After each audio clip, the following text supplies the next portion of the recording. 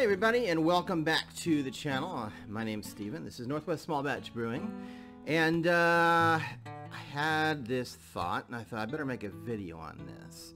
So before I kind of get started and explain where I'm coming from, if you could take a moment to look down and do me a favor and consider hitting the subscribe button if you're a fan of home brewing, anything to do with fermentation. Hopefully you can take a look at my channel and see if it's something you like, and subscribing and clicking the little bell icon so they get notified every time I put out a new video really helps keep me motivated to keep putting out new content.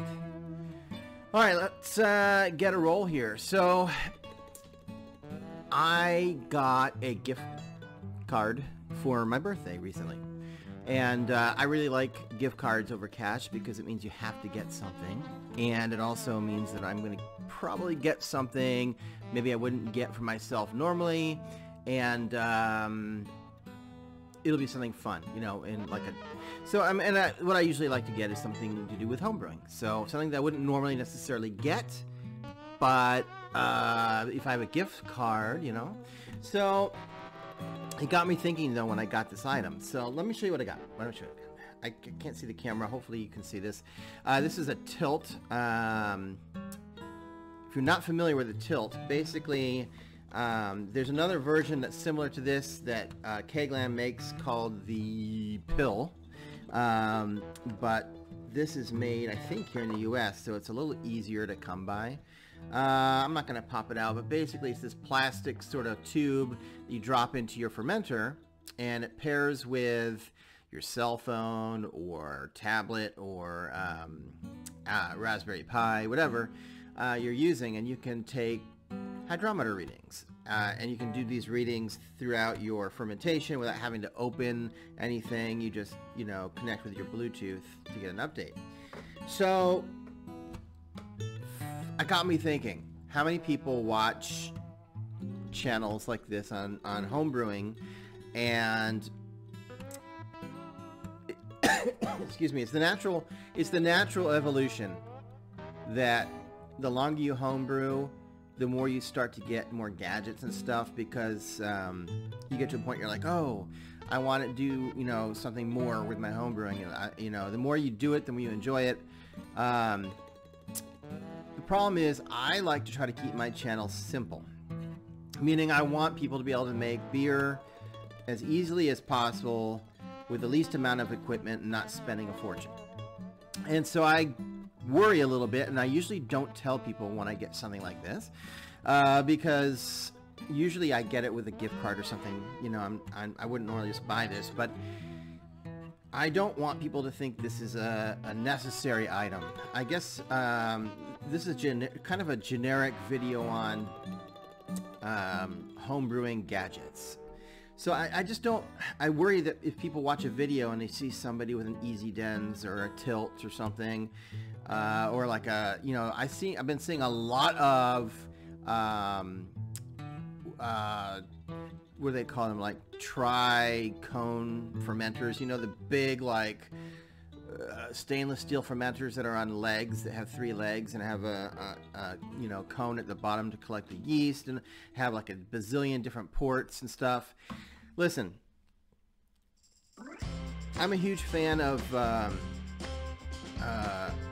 another YouTube channel, Homebrew for Life, CH. I think I just like his mentality, which is, you know, keep it simple, keep it cheap. You don't need all this stuff to make really good beer.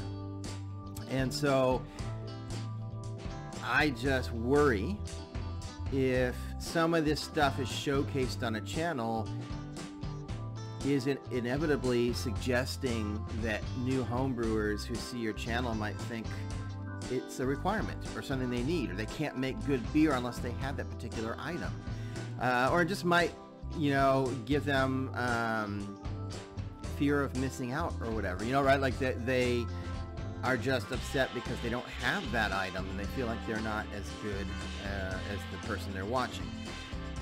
I just want to make it very clear, you do not need all these gadgets. You can ferment in a bucket that you get at Home Depot You can build your own kegerator for super cheap. Well, I mean, compared to buying one commercially. You don't need a ton of stuff to make really good beer, and you don't need to spend a fortune.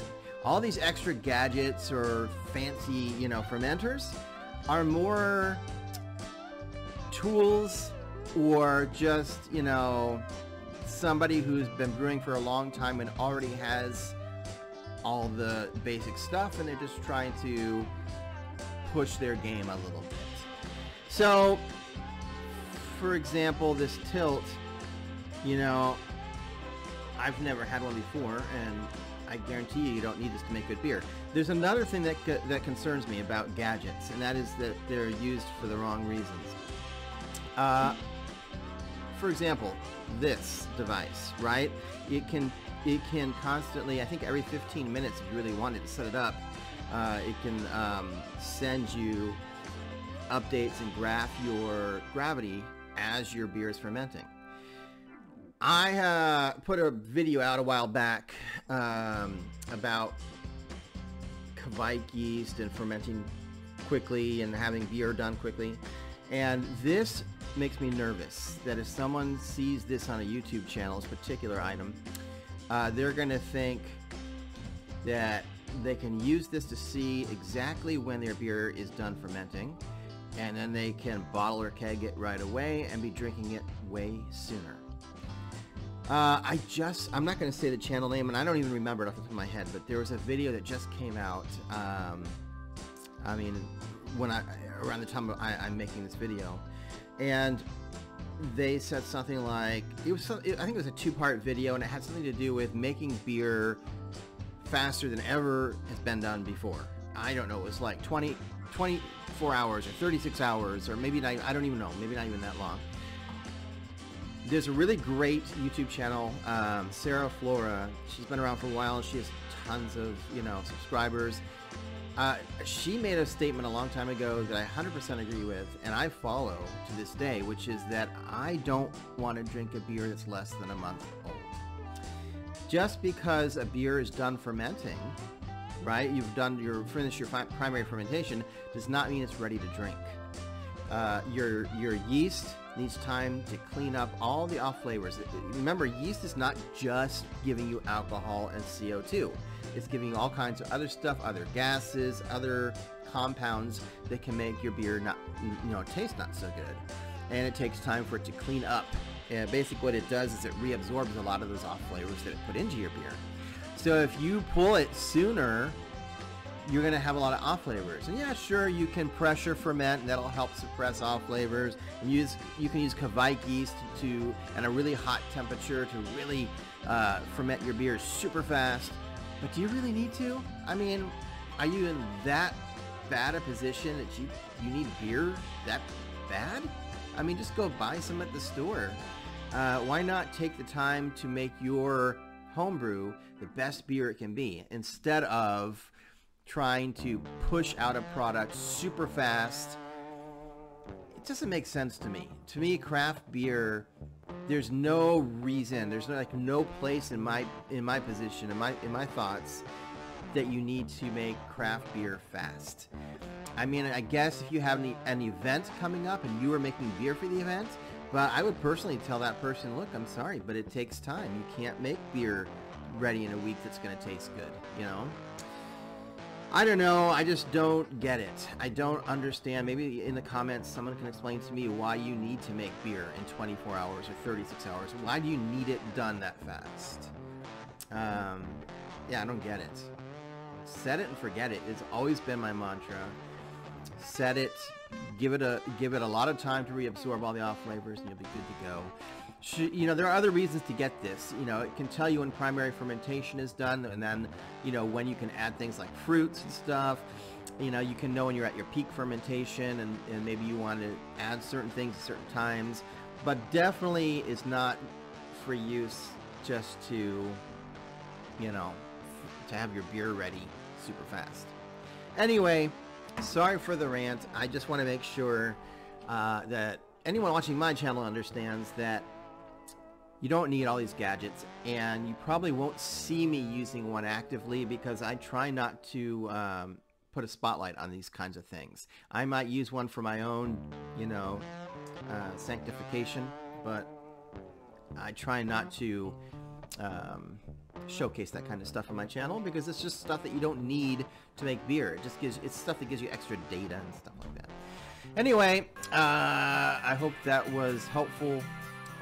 Anyway, if you're watching other channels, you know, watch with eyes wide open, I guess.